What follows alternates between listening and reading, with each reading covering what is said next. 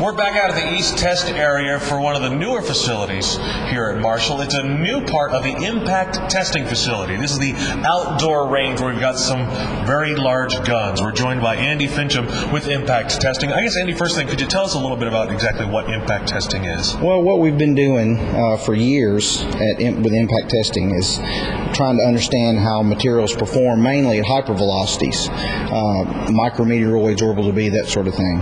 Well, after return to flight and lost Columbia and trying to get a better understanding of how materials perform at lower velocities on the scent, at the launch pad, these allow us to go from a few hundred feet per second to a few thousand feet per second up to, say, rifle velocity, and that's the first couple minutes of flight.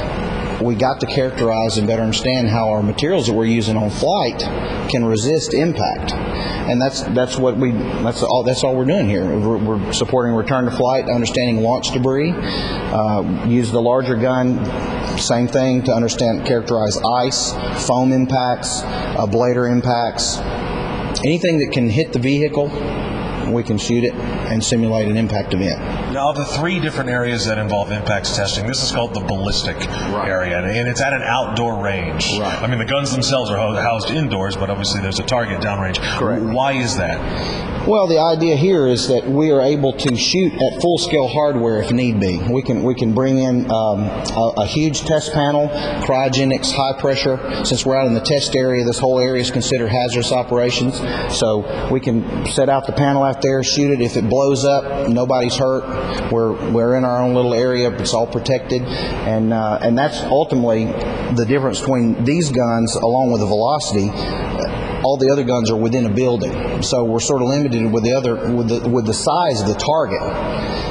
We can, up to full size hardware if we need to. We can put an external tank out there and shoot it if we needed to. Well, we're not going to shoot at anything that large today, but let's go ahead and fire one of these. All right, these look fascinating. They're not your traditional revolvers or rifles, are they? No. These, instead of using gunpowder, these use helium as a propellant. And the advantage there is that we can actually dial in the pressure that we want to get the velocity that we need. So let's do it. All right. Is this one we're going to be firing here? We're going to shoot what we call the small ballistic gun. We're currently doing return to flight work with this, shooting very small projectiles into plates to characterize those materials on launch, and so we'll just do a quick shot in this to show you what it's all about. Great.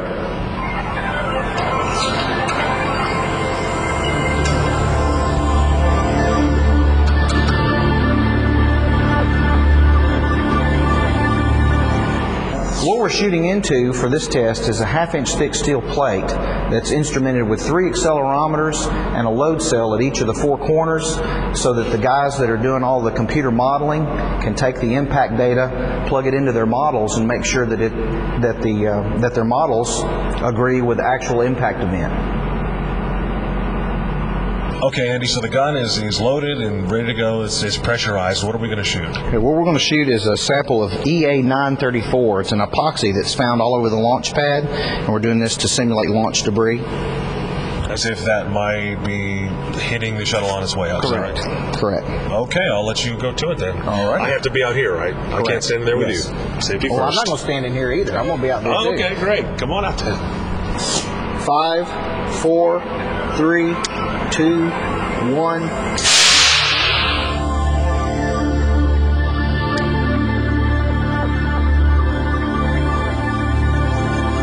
All right, so Andy, you just shot the gun and you just recovered the pieces of the projectile. Right. What happens is that we've learned, well, the modelers have told us, and we've learned by test, that the material will not fracture below 400 feet per second. But if we shoot right over 400 feet per second, it'll break into big chunks. And the faster we go, the smaller the chunks are. I imagine sometimes it's hard to find those chunks. It's very difficult. I got 1,000 square feet to look for these chunks. We've moved indoors to building 4612 here at Marshall and the original impact testing facility, where we're joined by Mary Hovatter, who's going to tell us about the largest and the oldest gun we have here at Marshall. Yes, that's correct. This gun's over 90 feet long, and this is the hypervelocity 2-stage light gas gun. This one was actually brought here in the early 60s, and it was used for various testing, including space station. Excellent. Well, why don't you go ahead and walk us through some of the different parts of it here? Sure, I can do that. At the end down here, you have your breech area. This is your action end. It's where your powder goes, and you have a piston piston, the white thing you see there. And once you fire this gun, it blows the powder, which moves your piston and compresses your gas, hence the light gas gun. It's hydrogen that's in this gun. It's compressed in this area until it reaches a certain PSI level, and it blows a disc, which gives us a certain velocity, and moves your projectile, or much like a bullet, has a jacket around it, moves that down this barrel, and your jacket is stripped away, and you have just a projectile in free flight from here on out. It moves down a flight tube here, and it goes all the way down till it gets to this area where your target will be sitting. This is where the impact happens. If you have very large targets, we can put them in our very large chamber. That's a big tank. Right, right. And all this is evacuated just like space. Well, what kind of targets do you use? Well, we have several if you'd like to look at them. All right. So this is one of the targets that you guys shot at. It looks a little bit like styrofoam, but it's obviously not. What is this? Right, this is an aluminum foam. It was a concept that we used several years ago. We look for things that are a good energy absorber, and this happened to be a very good example of that. You can see where the projectile actually hit here, and if you turn it over, you can see where it did not penetrate the back surface. It never made it through, and how fast was it traveling? 7 kilometers a second. Unbelievable. What about this one we've got here? This is also a good example. We use a Whipple shield concept, which means we have several different layers in here. We have a first layer that's a sacrificial layer, and then we have different layers or even materials depending on what the customer wants. And this would be an example of your interior wall of your spacecraft. So if a projectile comes in at 7 kilometers a second, it breaks up, and all these different layers or materials that happen to be in the middle absorb all that energy and do not allow it to penetrate the back wall. And if you look in between, you can see that. And what about the big one right here? The big one here was actually one of the first ones that was shot many, many years ago when Space Station Freedom first started. And you can see the very large hole that was made with a projectile even smaller than what I have here. And how fast was it traveling to make that size of a hole? That's a huge hole. Right, that's a very large hole. That was going just almost 7 kilometers a second. And you have to understand too, this one had fabric and materials in front of it, but they obviously were not a very good energy absorber. Well, it's good we have these guns here to test it then. Exactly. Now you have another gun here that's a lot shorter. Yes, we have a small gun that does exactly the same thing but shoots very small projectiles. Let's go take a look at it. Okay. So this gun is essentially a smaller version of the big one you have here. Yes, that's correct. This is a very small two-stage light gas gun that simulates micro meteor debris. And we shoot 1 millimeter projectiles and smaller. That's really small, like the size of a grain of salt maybe. Yes, that's right. It even has a real trigger too. Yes, it's a fun gun to shoot. Well, thanks for letting us into the indoor test range facility here. Well, no problem. We have one more. We have a water gun if you want to go look at that. A water gun? Yes, that's right. Okay. So Mary brought us back out to the East Test area to visit the third lab of the impact testing facility and talk to Whitney Hubbs. Whitney, you're going to show us this water gun, and that's what you call it, the water cannon. Actually, this is a rain impact testing facility. I will shoot your sample, which is infrared window, into a single raindrop at a known velocity, and we determine the damage on the materials. Oh, so you're not actually shooting water then? No, just a single raindrop.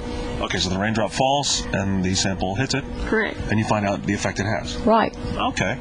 The rain poses a serious threat to missiles, to aircraft components, spacecraft components. Like, we're going to create a new vehicle, and we're going to need to test for that in adverse weather conditions. So really that section is right here, but why the long barrel that shoots off that way? That actually is just to slow the sample down after it's been impacted by the raindrop, where we don't do damage to the sample. All right. Can we shoot it? Sure. Excellent.